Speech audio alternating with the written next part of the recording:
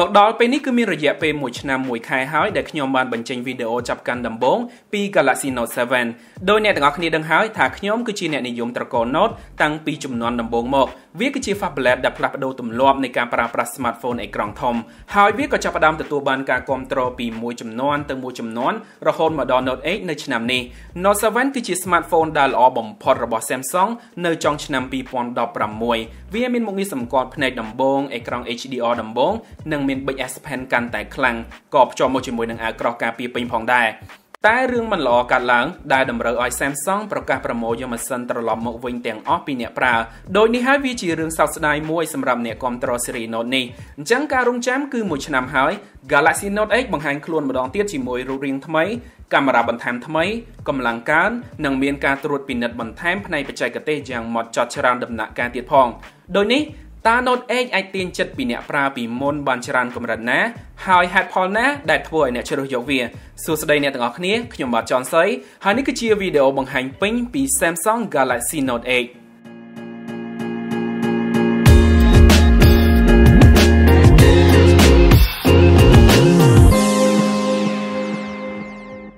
សម្រាប់របស់ដែលភ្ជាប់មកនៅក្នុងប្រអប់យើងទទួលបានក្បាលឆ្នាំងសាកលឿនមួយខ្សែ USB-C កាស AKG មួយដោយបន្តទៅ USB ដោយបំបែកពី micro USB ទៅ USB-C ម្ជុលចាក់ SIM ក្បាលប៊ិចនិងដែកគៀបដកជាមួយក្បាលកាសបន្ថែមផងដែរដំបូងខ្ញុំនឹងនិយាយពីរូបរាងរបស់ smartphone នេះមុននេះគឺជារចនាបថបែបថ្មីដំបូងបំផុតនៅក្នុងខ្សែស្រឡាយ Note តែវាឈរនៅលើលំនាំរបស់ Galaxy S8វាប្រើកញ្ចក់ G5 សងខាងស៊ុមលោហៈនិងអេក្រង់លាតសន្ធឹងគ្មានប៊ូតុងហៅថា Infinity Display ហើយកាមេរ៉ាខាងក្រោយនេះក៏មានរូបរាងថ្មីនិងមានប៊ូតុង Bixby បន្ថែមមួយទៀតផងដែរ Note 8 គឺជាទូរស័ព្ទដែលមានរាងធំនិងវែងជាង S8 Plus ដោយសារអេក្រង់វាឆ្នាំនេះឡើងធំដល់ទៅ 6.3 អ៊ីងចំណែកទម្ងន់វាក៏រាងធ្ងន់គួរសមផងដែរដល់ទៅ195ក្រាមជាមួយកម្រាស់ 8.6 មីលីម៉ែត្រខ្ញុំសូមនិយាយបែបនេះ S8 Plus មើលទៅវាមានរាងកោងមូលល្អជាងមែនតែខ្ញុំសូមទទួលយករូបរាងថ្មីរបស់ Note 8 នេះវិញព្រោះបើទោះបីជាវារាងធំបន្តិចមែនតែវាពិតជាស្រួលកាន់មែនតែននិងមិនមានអារម្មណ៍ថារអិលដូចជាកាន់ S8 Plus នោះទេហើយខ្ញុំក៏ចូលចិត្តអេក្រង់បែបមិនកោងខ្លាំងពេកនេះផងដែរដោយសារវាមិនទាញរូបភាពទៅក្រោយពេកនិងធ្វើឲ្យយើងអាចឃើញ content បានពេញល្អជាងប្រិយមិត្តផ្សេងទៀតអាចចូលចិត្តផ្សេងពីនេះតែវាគ្រាន់តែជាការយល់ឃើញរបស់ខ្ញុំបន្ទាប់ពីប្រើ S8 Plus មួយរយៈធំមកប៉ុណ្ណោះនិយាយពីអេក្រង់ Samsung នៅតែបន្តបំពាក់បន្ទះបង្ហាញ Super AMOLED ដ៏ល្អចុងក្រោយបំផុតលើ Note 8 នេះគឺជាអេក្រង់ល្អមែនទែនវាក៏មានពន្លឺជាង Galaxy S8 22% ផងដែរគឺឡើងរហូតដល់ទៅ1200 nits ដែលនៅលើ iPhone 7 មានត្រឹមតែ625 nits ប៉ុណ្ណោះសម្រាប់កម្រិតបង្ហាញរូបភាពគឺ Quad HD HDR+ ជាមួយនឹងខនាត aspect ratio 18.5 ដោយ 9 និងកម្រិត density 521 ppiខ្ញុំគិតថាបើខ្ញុំចំណាយពេល5នាទីតែឯងរៀបរាប់ពីអារម្មណ៍ខ្ញុំទៅលើអេក្រង់នេះវាក៏នៅមិនទាន់អស់ដែរអ្វីដែលយើងឃើញលើអេក្រង់នេះគឺវាទូលាយជាងមុនច្រើនដល់ទៅ 14% ហើយវាក៏មានសភាពផុសជាប់អេក្រង់តែម្ដងវាមិនដូចជាយើងមើលឃើញអេក្រង់នៅក្នុងកញ្ចក់ដូចជាទូរស័ព្ទអេក្រង់ IPS ដទៃទេវាដូចជាបន្ទះបង្ហាញនិងកញ្ចក់រំលាយចូលគ្នាតែមួយដោយនេះវីដេអូនិងរូបភាពបង្ហាញបានដិតភ្លឺច្បាស់លេចធ្លោនិងផ្ដល់បទពិសោធន៍បែបទូលាយភ្នែកសម្រាប់ការលេងហ្គេមផងដែរវាក៏ងាយស្រួលដាក់ skill និងទិញ item ទៀតផងអេក្រង់ល្អគួរតែមានសំឡេងល្អបន្ថែមហើយ speaker របស់ Note 8បើទោះបីជាវាមានតែមួយក្តីតែវាលាន់ឮខ្លាំងល្អមានសំឡេងបុកគ្រាន់បើអាចទទួលយកបាន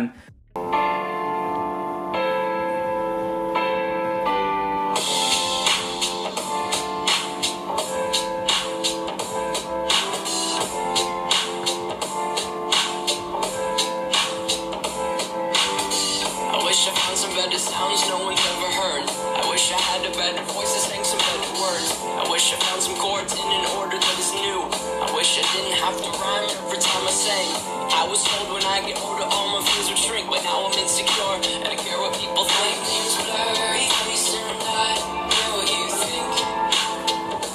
My name's blurry face and I know what you think.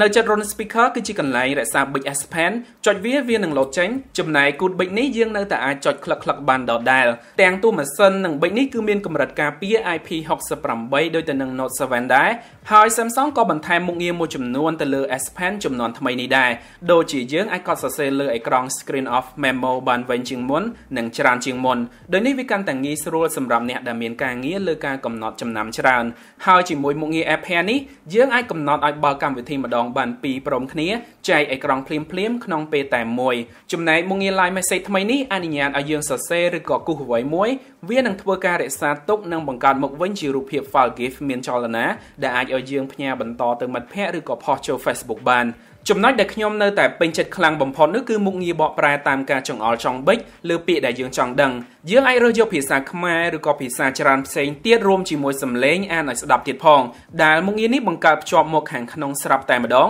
ដូចនេះហើយទើបខ្ញុំស្រឡាញ់ត្រកូល Note នេះវាមិនធំដុំណាស់ណាទេអ្នកខ្លះគិតថាគេអាចប្រើវចនានុក្រមក្រៅក៏បានតែសម្រាប់ភាពងាយស្រួលដែលអាចឲ្យយើងគ្រាន់តែហូតបិចចេញមកដាក់លើពាក្យដែលយើងមិនចេះលើ Facebook ឬក៏ website បកប្រែបានភ្លាមៗនោះនេះជាគន្លឹះងាយស្រួលបំផុតមួយដែលយើងមិនងាយរកបានលើ smartphone ផ្សេងៗឡើយ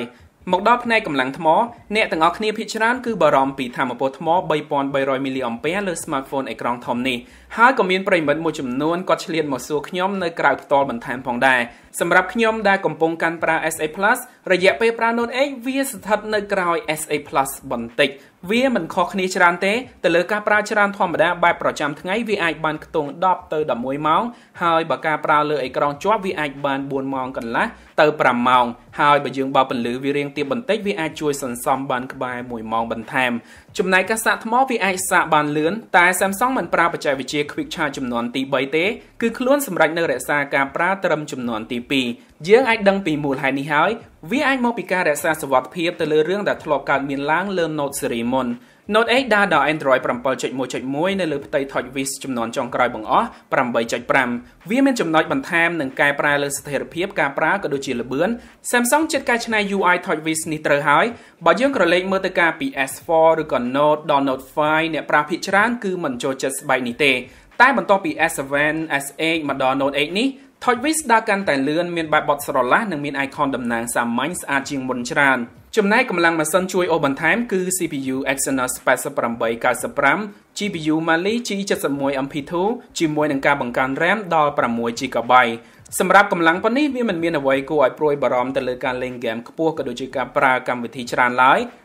មកកាមេរ៉ាខាងមុខមានទំហំ8 megapixel ដូច S8 ដែរតែខ្ញុំសម្គាល់ឃើញថាវាថតចេញមកមានសភាពម៉ត់ស្អាតប្រសើរជាងមុននិងច្បាស់មិនចេញស្អាតលើសពេកបែបគំនូរច្រើនឡើយចំណែកផ្នែកសុវត្ថិភាពយើងអាចធ្វើការដោះដោយសម្គាល់មុខនិងសម្គាល់ភ្នែកក៏បានឬក៏ scan ម្រាមដៃនៅខាងក្រោយនេះក៏បានបន្ទះ scan នេះស្ថិតនៅកន្លែងរៀងពិបាកឈោងដោះដដែលតែវារៀងក្រាន់ជាងនៅលើ S8 ព្រោះវាមិននៅជាប់ជាមួយនឹងកាមេរ៉ាពេកទេដោយមាន flash នៅចំកណ្ដាលបន្ថែមហើយទីបំផុតយើងទទួលបានកាមេរ៉ាភ្លោះទំហំ12 megapixel ទាំងពីរពីក្រុមហ៊ុនកូរ៉េនេះហើយអូខេមិនបាច់កេះដៃច្រើនពេកទេដែលមួយគ្រាប់ថ្មីនេះជា zoom lens វាប្រើជាមុខងារ optical zoom បាន2ដងនិង zoom បែប digital បាន10ដងសម្រាប់ lens ទូលាយធម្មតាមានកម្រិត aperture 1.7 និង lens zoom មានកម្រិត aperture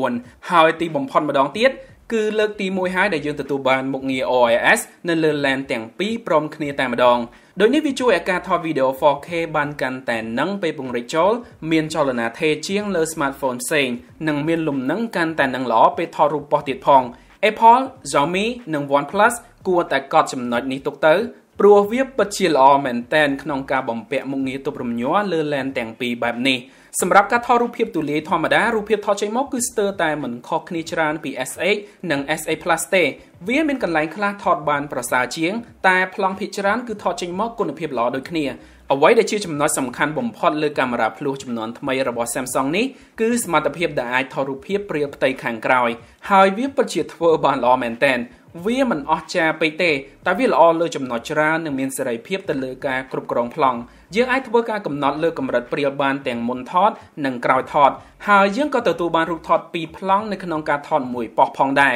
គឺរូបភាពពី lens ធម្មតានិងរូបភាពពីការថតបែប live focus ខុសពី smartphone កាមេរ៉ាភ្លោះដទៃបើថតមួយប៉ុស្តិ៍គឺបានតែមួយប៉ុស្តិ៍ទេសម្រាប់ល្បឿននៃការចាប់ចំណុចនិងការគណនារូបភាពវាធ្វើការបានលឿននិងមានភាពច្បាស់នៃការចាប់យកប្លង់មនុស្សបានដាច់និងវត្ថុដែលយើងតម្រង់បានត្រូវចំណែកវត្ថុបើវាមានលក្ខណៈបែបចន្លោះតូចៗច្រើននិងថតនៅកន្លែងខ្សោយពន្លឺពេកវាក៏ចាប់មិនសូវជាល្អដែរ តែសម្រាប់រូបកង់ដែលខ្ញុំបានថតនេះអ្នកទាំងអស់គ្នាអាចមើលបានវាពិតជាកាត់បានដាច់មានសភាពផុសនិងមិនមានចំណុចច្រឡំឡើយ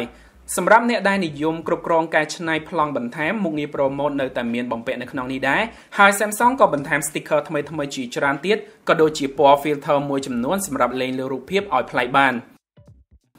ខ្ញុំភ្លេចនិយាយរឿង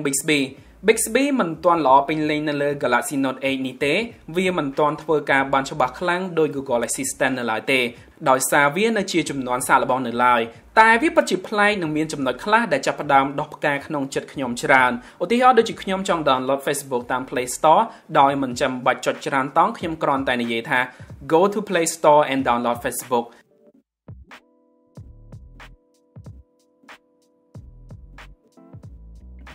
Sure thing. All right, I'm downloading it. ឬក៏ខ្ញុំចង់បើកមើលរូបភាពដែលថតចុងក្រោយខ្ញុំអាចនិយាយថា Open my last photo. Okay, here it is. Do a rap for me.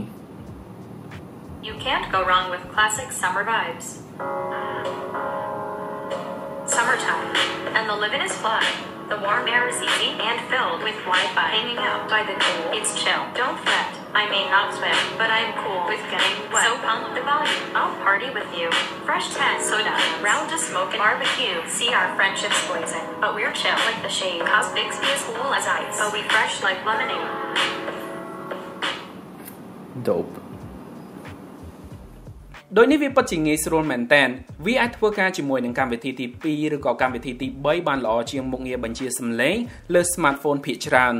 អញ្ចឹងនេះជា Galaxy Note 8ទូរស័ព្ទនេះគឺជាការងើបឡើងវិញដ៏អស្ចារ្យមួយបន្ទាប់ពី Note 7ហើយបើសិនជាអ្នកដែលតែងតែគ្រប់គ្រងត្រកូល Note នេះតាំងពីដើមមកហើយនោះ Note 8គឺជា smartphone ដ៏ល្អបំផុតមួយដែលអ្នកអាចជះលុយទៅលើវាបានសម្រាប់ខ្ញុំ Note 8ស្ទើរតែឥតខ្ចោះទៅហើយវាពិតជាស្រួលកាន់រូបរាងវាមានលក្ខណៈបែប high class អេក្រង់វាមិនកោងពេកមែនតែវាបង្ហាញបានពេញនិងមានគែមខ្លីហើយកម្លាំងម៉ាស៊ីនវាគឺលឿនជាង smartphone ទាំងអស់របស់ Samsung ចំណែក big ដែលអាចគូសវាបាននេះគឺជាសោក្នុងការលក់ដ៏ធំដែលខ្ញុំនៅតែត្រូវការខ្ញុំចូលចិត្តគូសច្រើនចូលចិត្តខ្វៀកនឹងអ្វីដែលនឹកឃើញភ្លាមហើយ S Pen ជា big ដ៏ល្អបំផុតសម្រាប់អ្នកជំនួយនិងវិចិត្រករឬក៏វិស្វករដែលត្រូវការអេក្រង់ភ្លាមដែលអាចហូតមកគូសវាកំណត់ភ្លាមបានបន្ថែមពីនេះវាក៏មានកាមេរ៉ាភ្លោះថ្មីដែលថតបានឆ្ងាយនិងថតរូបភាពបានដាច់ស្អាត Note 8ក៏មានអេក្រង់ធំជាងមុនលាតសន្ធឹងដែលបង្ហាញរូបភាពបានភ្លឺច្បាស់ក៏ដូចជា RAM ឡើងដល់6 GB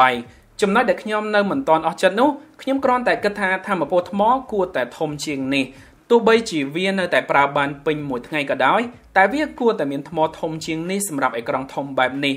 សម្រាប់តម្លៃ Samsung ដាក់លក់នៅក្នុងខ្ទង់$920មិនថោកទេតែក៏មិនមែនមានតែ Samsung ដែលលោតទៅដល់នេះព្រោះ iPhone ចំនួនក្រោយក៏មានតម្លៃកើនជាងមុនច្រើនផងដែរដោយសារក្រុមហ៊ុនយក្សទាំងពីរនេះព្យាយាមបំពាក់អេក្រង់ថ្លៃតួខ្លួនថ្លៃក៏ដូចជាបន្ថែមរបកគំហើញនិងបច្ចេកវិទ្យាថ្មីលើ smartphone ចំនួនចុងក្រោយរបស់ខ្លួន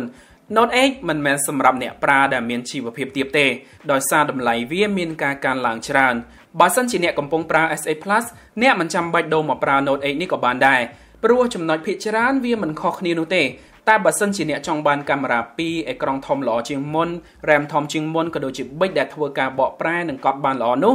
Galaxy Note 8គឺជាអ្វីដែលអ្នកមិនអាចរកមានលើ smartphone ដទៃនោះទេហើយអ្នកប្រកាសជាសប្បាយចិត្តក្នុងការធ្វើជាម្ចាស់វា